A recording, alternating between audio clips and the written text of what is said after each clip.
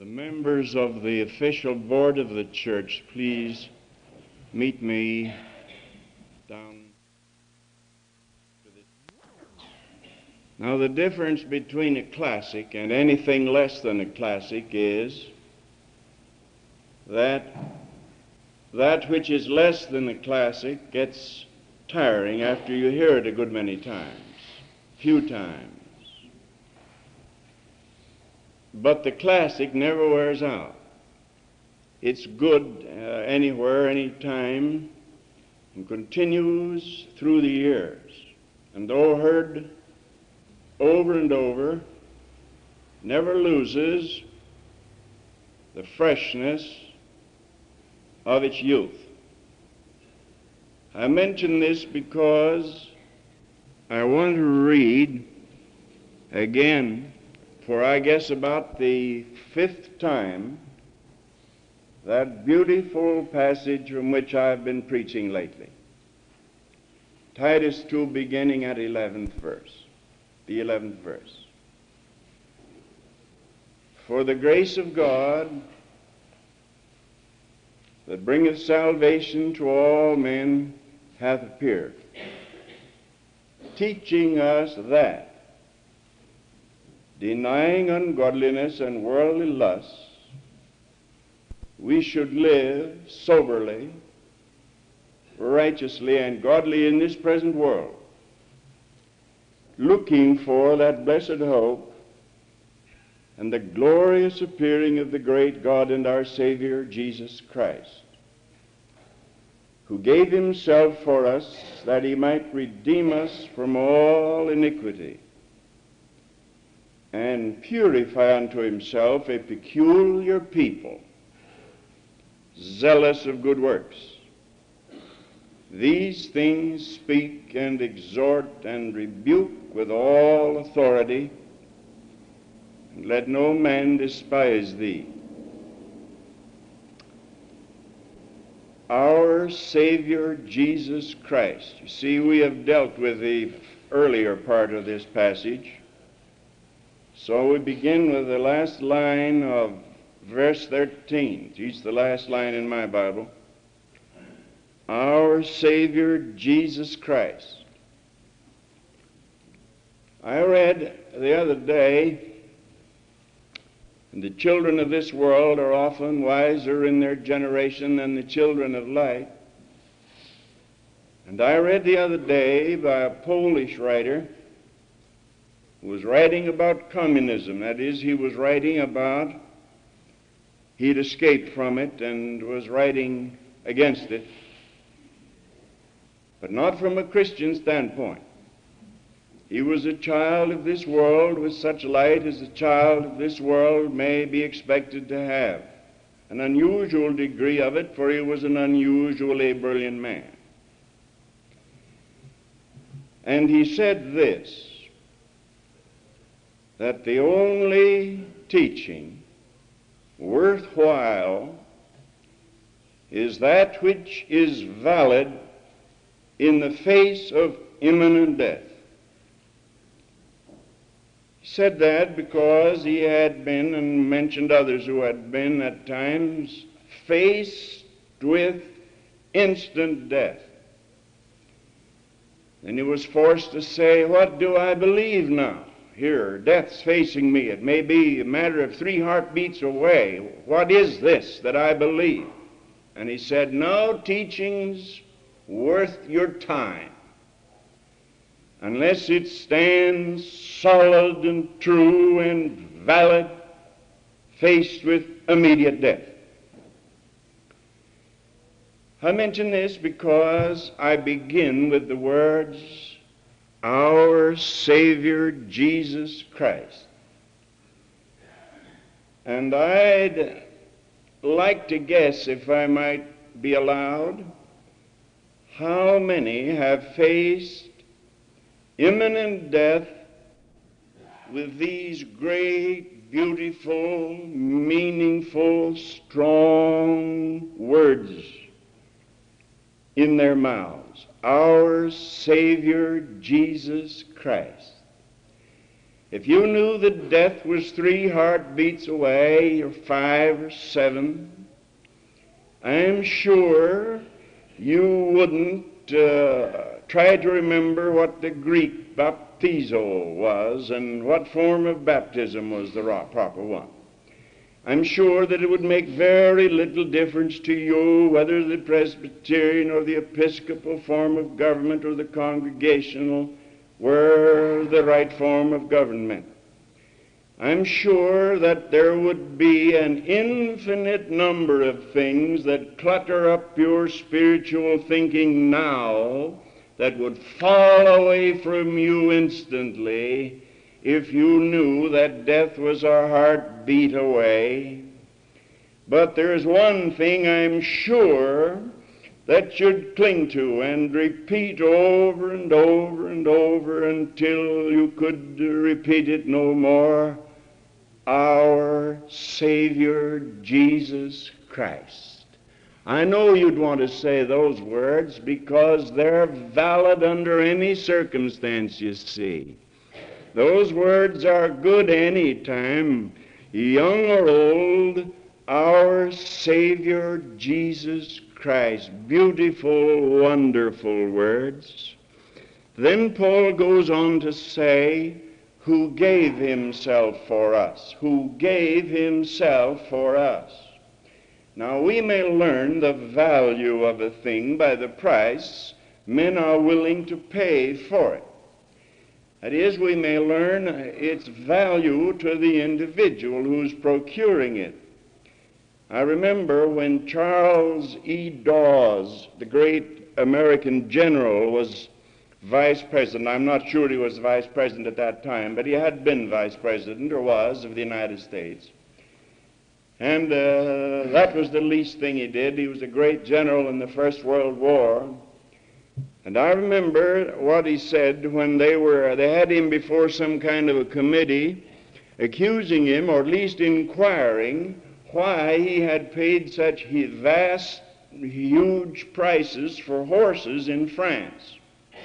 And he settled the whole business and set his inquisitors back on their heels by this abrupt expression. He said, I'd have paid horse prices for sheep if they could have pulled my guns where I wanted them. It wasn't a question of how big the horse was. It was a question of a desperate and critical need. And though he did pay huge and exorbitant prices for French horses, he used those French horses to win a war. And he said, I'd have paid that much for sheep if they'd done the job for me. Now, what I'm trying to illustrate is this, that a need, a value determines a price you'll pay for a thing. Even though a man is wrong in his appraisal. Personally, I think that we human beings have set a wrong value on jewelry. I think, for instance, that we've set a wrong value on diamonds. A piece of glass can't be told across the room from a diamond. And yet the difference runs up into the hundreds of thousands of dollars in some instances. It's because we have set an arbitrary value upon jewelry. I don't mind people wearing it. I don't own any except this thing to hold my tie down so it won't flap around when I get to preaching. But outside of that, I haven't any and don't want it, but I think that we have set wrong values on things. But the illustration still holds. We can tell how precious a thing is to a man or woman by how much they're willing to pay for it. We can learn that. And so, when it says here, he gave himself for us, we learn how dear we are and were to Christ. Remember, when we say are about Christ or were about Christ, whether we're using the past, present, or future tense, we're using all the tenses there are. Because Jesus Christ, being himself very God of very God, embodies in himself all the tenses there are, or better still, he has no tense. There is no yesterday and today and tomorrow with Christ. There is a yesterday and tomorrow and today with us. The Bible says Jesus Christ the same yesterday, today, and forever. But it's not talking about his yesterday and today and forever. It's talking about ours. We have a yesterday, and really not a very much of a yesterday. The oldest one of us has a much of a yesterday compared, say, with a mud turtle or a crow or a sequoia tree in California. We haven't much of a yesterday, but we've got a little yesterday. We have a today, which is getting away from us fast, and we have an eternal tomorrow, so that our yesterday and today and tomorrow are valid. But when we apply that to God and Christ, we invalidate the meaning of it.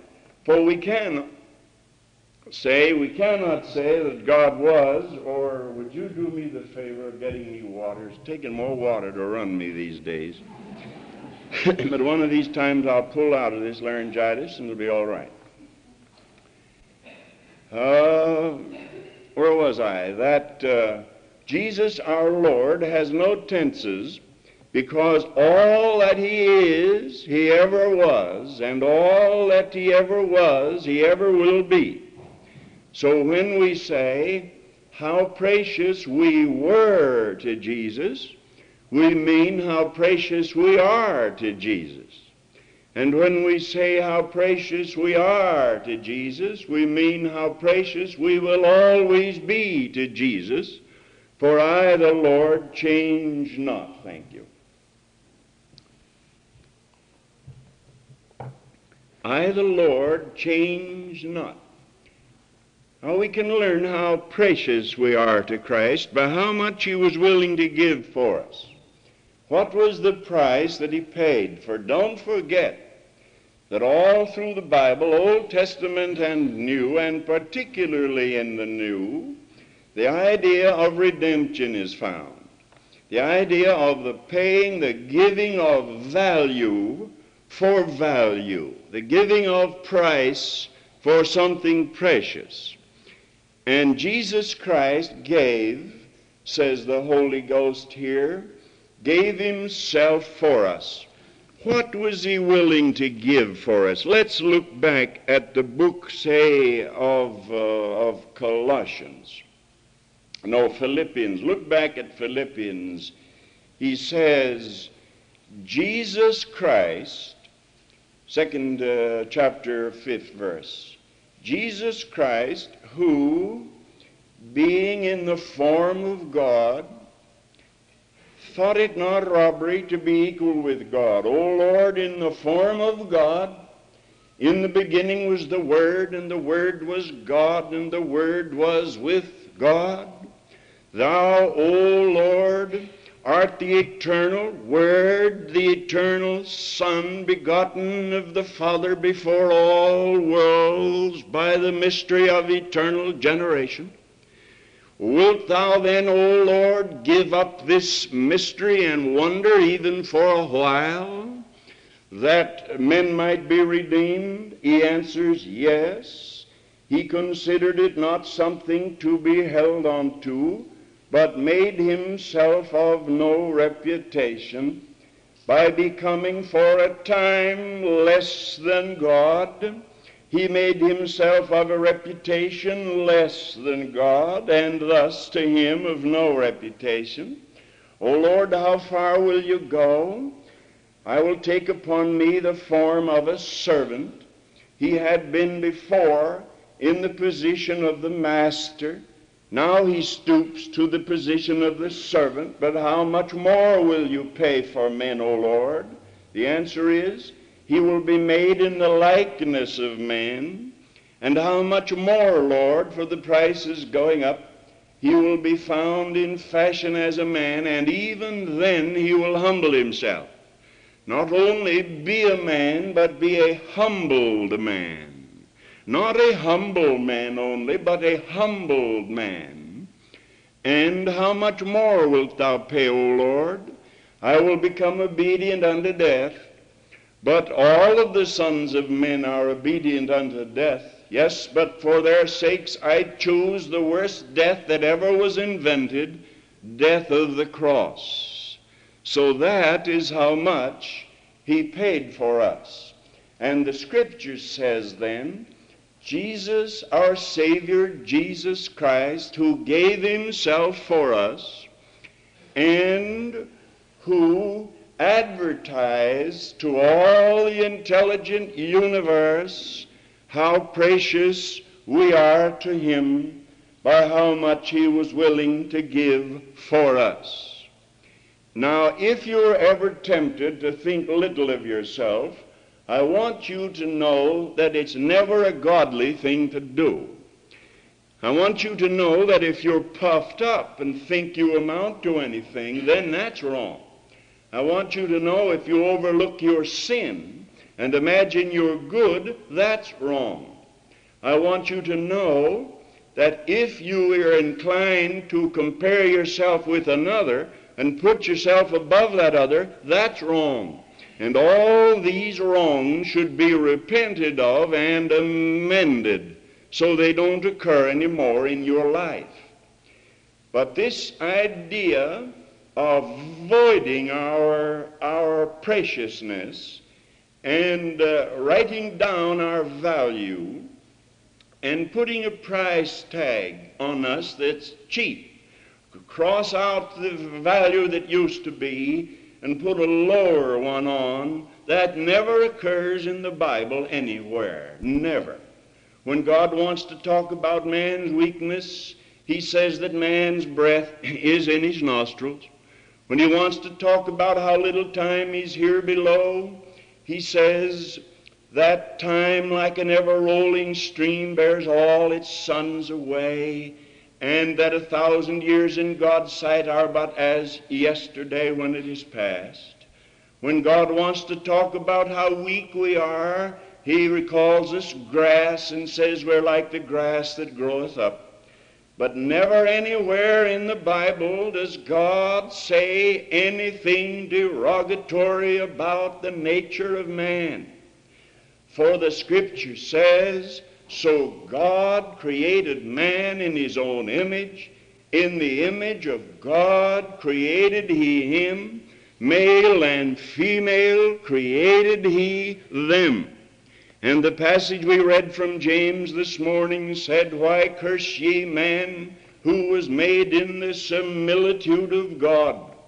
That is why it is so sinful to call a man a fool or to say raka, because it is heaping contempt upon man. And remember that there isn't an order of angels before the throne of God that is as high as man will be when God is through with him. Remember that there isn't a cherubim nor seraphim. There isn't a creature before the shining throne of God that gazes upon the sea of glass. But what must be beneath man when God is through with man? For God has made man in his image, and when man sinned, turned around and made himself in man's image, that he might thus dually and forever unite godhood and manhood, Godhead and manhood, so that man is the creature nearest to God, nearest equal to God of all the beings that fill the vast universe. So if you imagine that you're humble by thinking little of yourself, you're all wrong. Why callest thou unclean that which God called clean? Why callest thou worthless that which God called worthy of giving himself to die for it? No, no. We must remember how dear we are to Christ by what he gave for us, and he gave himself for us. Why did he give himself? It says, the next phrase, to redeem us from all iniquity. Iniquity was our problem, you see. We were caught in the meshes of iniquity, and he gave himself to redeem us from all iniquity. Notice the prepositions, and they're actually there, not in, but from. He shall save his people from their sins. Let me repeat, and I've said it, I guess, 1,000 times, that any interpretation of New Testament Christianity that allows sin a place in the human life is a false interpretation. Let me remind you once more that any interpretation of mercy or grace or justification by faith that allows any kind of sin, external or internal, to live unrebuked, unforsaken, and unrepented of, is a travesty on the gospel of Christ and not the true gospel at all. He gave himself, and the price was himself, that he might redeem us and purify unto himself. Purify. Now, the one deep disease of the world, you know, is impurity. And by impurity we mean anything that is unlike God. Sexual misconduct, yes, but that's only one facet of this impurity. Contentiousness is another. There are some people that you can't say, it's a nice morning, isn't it? But what they will say, no, I don't think it is, and start an argument. If you compliment, they will start an argument. And no matter what you say, they're contentious. I've met that kind of contentious people. They live in the world by the mercy of the people who aren't contentious. And they imagine themselves wonderful when they're merely the recipients of an almost infinite amount of patience on the part of people who would like to tramp on them but won't. And so these contentious people are impure people. Then there are hatreds of every sort. That's impurity. Gluttony is impurity. And slothfulness is impurity. The lazy person is impure. Or the person who works only that he can play is impure. Self-indulgence is another form of impurity. Pride is another form. Egoism is another form. Self-pity and resentfulness and churlishness. I've named only a few, but all that is not of God, this is all impurity. And the work of Christ is to purify a people. Now remember it, my brethren. You can quote Scripture by the yard, but if you haven't been purified by the fire of the Holy Ghost and the blood of the Lamb, you are of all men most miserable, because you will find in that day that you will be rejected from the presence of the Lord, because it will not be your belief so much as the state of your heart that will tell where you go in that day, though your beliefs will certainly take you to purity. The work of Christ is to purify a people by blood and by fire, and to rid them of these things. The churlish Christian excuses it and calls it by some other name. The resentful Christian says he's nervous, but he walks around with a chip on his shoulder. And I have been informed that if you find a chip on his shoulder, it's very likely to have come off of the block further up. But resentfulness and self-pity and egotism and pride, all these we are to be purified from. And if we had as many Bible teachers busy proving or trying to teach how pure Christians can become as we do, trying to teach that they can't become pure, we would have a better church than we have. Now he says here, he purifies unto himself a peculiar people. A peculiar people. Let's look at that a little bit, that word, peculiar. Well, that word has been used, it's gotten into the hands of the enemy, and it's been used to cloak some very weird goings-on in the Christian church. But the word has no connotation of strange, or irrational or queer or ridiculous or foolish. No, Jesus Christ was the perfect example, and he walked among men with utmost rationality. Everything he did was as logical and as clear and salty and sane as the sunshine on the grass of a June morning. Jesus our Lord was the perfect example of a mind that was poised and balanced and symmetrical and in perfect adjustment to itself. And yet, of course, he was our example. He was our sample man. And he never did or said anything or left anything unsaid that would cause the raising of an eyebrow or the wondering if he might not be quite there. Now, they said he had the devil because he healed the sick on the Sabbath day. The false teachers and those who believed in commandments instead of people, who loved law instead of men, those who loved texts in place of children, and those who would rather take the evil woman and hurl her into hell than see her forgiven, they, of course, said he had the devil.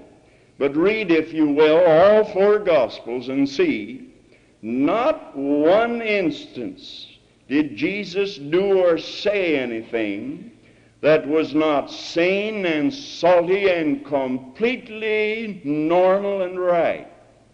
So those who do irrational things in the name of the Lord have their own selves to blame. And those who are queer and ridiculous and foolish, and then flippantly say, I'm a fool for Christ's sake, they're not. You know, you can't do anything you want to do and say, I do it for Christ's sake and make it all right. Keep that in mind, brother. You can only do for Christ's sake that which Christ told you to do. You cannot do what you've decided to do and then make it good by saying it's for Christ's sake. That is offering a swine on the altar of the Lord, and it'll be rejected abruptly by great God Almighty. So let's remember that Christians are not to be weirdies, strange people, oddballs, not at all in any sense of the word. But what does the word peculiar mean here? Well, it means the same thing in Greek as it does in Hebrew. So the scholars tell us. And it's found in Hebrew, Exodus 19:5, thou shalt be a peculiar treasure unto me above all people, he told Israel. A peculiar treasure unto me above all people. Oh, if you'll allow me, indulge me again. My own family laughs at me, but if you'll allow me, this afternoon, God willing, about 1:30, I'll see a little boy, 5 years old, blondie, brown-eyed blonde. His name is Paul, and he's my grandson. And I'll see. Well, if we both live that long. Now there's a boy, really. There's a boy, and you know, there isn't anything peculiar about him. He is sensible, sane, good-natured, poised, balanced, symmetrical in his character so far as a 5-year-old can be. And is already learning to read and is a wow at mathematics and can connect with the ball every time it's tossed to him. And he's just a boy. And there's nothing peculiar about him at all. If he was playing on the lawn with a half a dozen other boys, you wouldn't pick him out, except, of course, he's better looking, but you wouldn't pick him out. He'd just be one more boy there playing on the lawn. And yet to his father and mother, and to us at our house, he's a peculiar boy. Why? Because he's peculiarly ours. I saw him when he was just a few hours old in the hospital, a terrible homely-looking mess of something or other there. And but now he's blossomed into a grand boy. Well, now he's peculiar. How is he peculiar? Little off? No. Because he acts queer? No. He's peculiar because he belongs to us. He is ours, as God said of Israel, a peculiar treasure unto me above all people. And every mother knows what I'm talking about. Every mother knows her little crow is the blackest. And every cat knows her kittens are the softest. And every father knows his son is the sharpest and his grandson the brightest. Everybody knows that. A peculiar treasure unto me. Love has made you mine in a way that logic can't explain, that you have to feel it to know it. And so that same word peculiar came on over into the Greek and then into our English. That same word. The same meaning, a peculiar treasure. Etymologically, it means shut up to me as my special jewel. Imagine that. Shut up to me as my special jewel. I have you under my hand as my special jewel. Buddy Robinson used to say, that dear old saint, one of the few modern saints that I've ever known, Buddy Robinson said that the Lord holds him in the hollow of his hand. And every once in a while raises his hand a little and says, are you all right, buddy? Now that was Robinson's simple childlike way of telling what a Butler or a Calvin or a Wesley would have cloaked in great, heavy, resonant, resounding English phrases. But Buddy just simplified it. Moody had a way of doing that too. Take some great, profound doctrine and simplify it. Well, now that's what it all means, that the Lord has us as his peculiar treasure, and he is purifying unto himself a people to be his as special jewels. And yet Israel in the Old Testament, they were different, but they were not different in a queer or ridiculous way. When Daniel, say, went to Babylon, he was different. Daniel wouldn't eat the meat of the Babylonians, and Daniel prayed several times a day facing toward Jerusalem. If that made him mentally disturbed, that nowadays, you know, they'd have sent out a booklet on that, and they'd have said that that's a mental health outfit would have wanted to take Daniel up on that because he prayed 3 times a day facing toward Jerusalem. But was there anything crazy about that? No. Daniel simply recognized a higher loyalty than Babylonian kings. And he stayed by that loyalty even to be cast into the den of lions. And so in the New Testament, Christians are God's special jewels marked out for him to be peculiar but not queer, to be peculiar but not ridiculous, to be peculiar but not foolish, and yet they are different. They are different. Somebody told me he'd heard a sermon on the air recently where some preacher, I suppose he was a young preacher, I hope he was, God forgive him if he was over 21, but he preached anyhow and said, so people think to become a Christian you got to be a square, but I tell you, you don't have to be different to be a Christian. Oh, brother, if he had said 5 times 5 equals 99 3/4, he couldn't have been any wronger than he was. To be a peculiar treasure unto God does make you different, and you do live differently.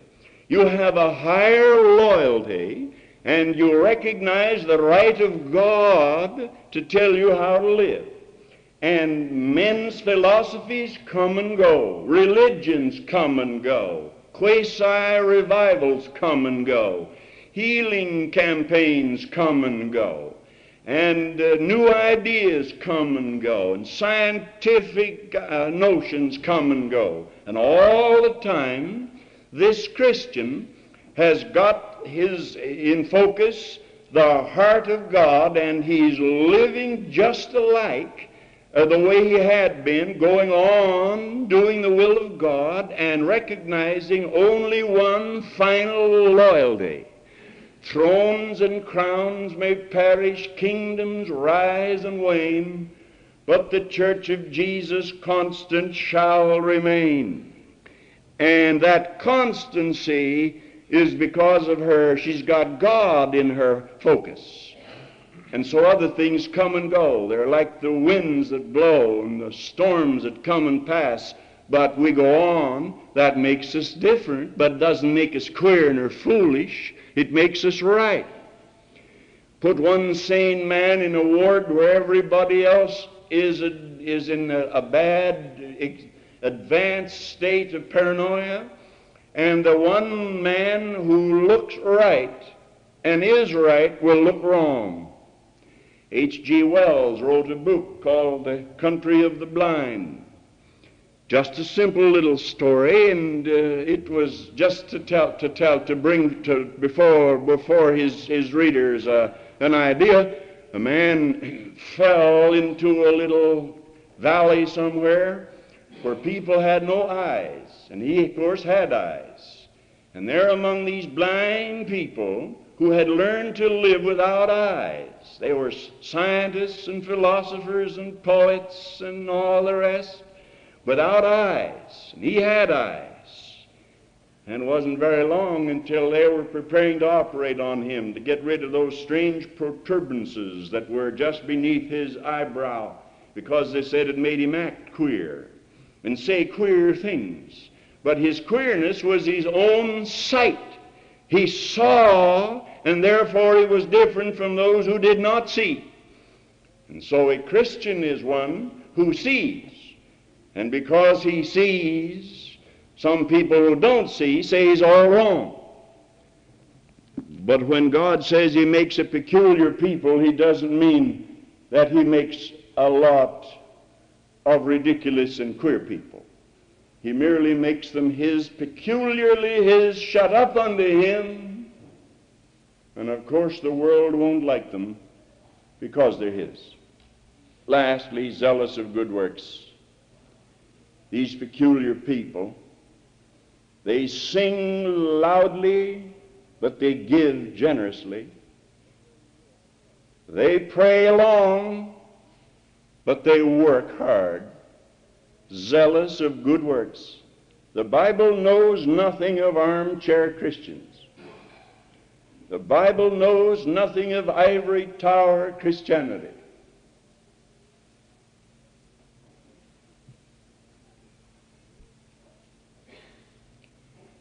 I maybe could mention this. Just within the last 2 weeks, I've had at least a partial offer, and if I cultivate a little bit, it would become a valid offer, from a foundation with $13 million in it, to be turned out to pasture like a fine old horse that has seen his day and just write and have my time, just do nothing but accept a big salary and just be retired to write and have fun. I'll give you 3 guesses whether I'm going to accept it or not. An ivory tower Christian. For me to move out among the bluebirds and sit with an electric typewriter in an air-conditioned study done in knotty pine, you couldn't sell me that, my brother. You couldn't give it to me. You couldn't get me to take it. I'm not for sale. And furthermore, if I lived, I don't suppose I'd live very long at that rate, but if I lived even a year, I'd become an ivory tower suburbanite. A Christian that just couldn't live unless I was looking on green things. And that just have to have a bird song in order to be happy. No, my brother, the Bible teaches that we are to be zealous of good works.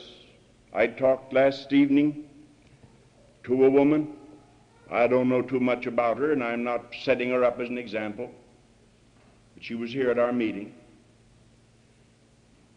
And her husband told me of how in the pursuance of her work, she goes through all these areas north of here, into places where it looks dangerous for anybody to be.